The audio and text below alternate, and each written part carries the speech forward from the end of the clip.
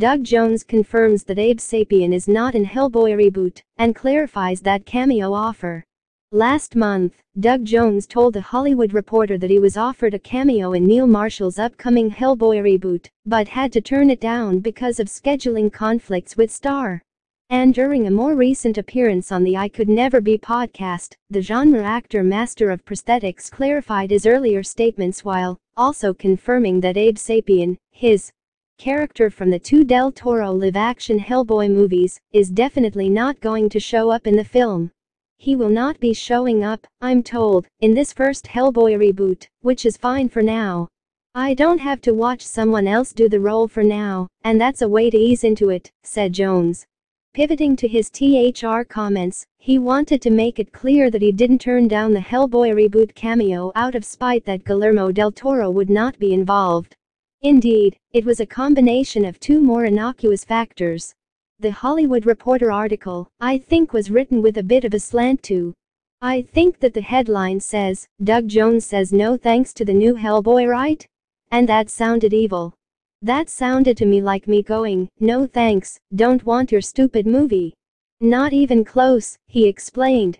I was offered a cameo in the movie, yes, not to play Abe Sapien. It was another character creature thing.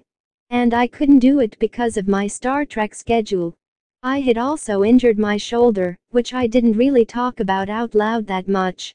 And it was a very physical role that I would not be healed enough to do it by the time that rolled up. So, between Star Trek and my shoulder, I couldn't do it.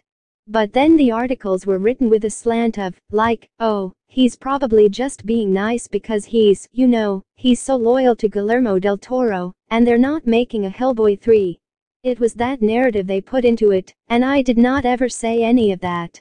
Video of I Could Never Be Doug Jones written by Andrew Cosby. The new Hellboy sees David Harbour, Stranger Things, take up the role of Anung Rama, originally made famous by Ron Perlman, a devil-looking demon summoned to Earth via a Nazi experiment during World War II.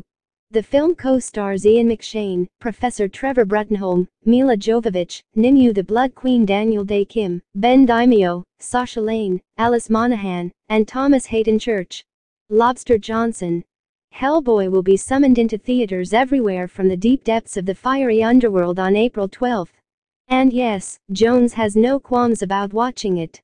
Absolutely, I'm going to go see it and I wish them well, he added. You know, reboots are a reality of Hollywood land, right? Of course, right?